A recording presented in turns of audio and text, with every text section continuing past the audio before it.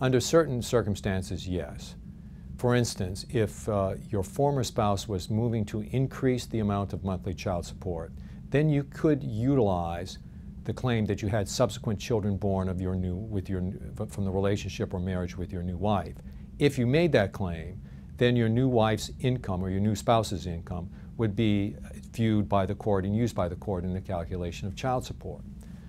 The other circumstance generally would occur if the court sees that you are depleting assets or earning less income than you could be, and that you are in fact depending upon the income of your new spouse to live.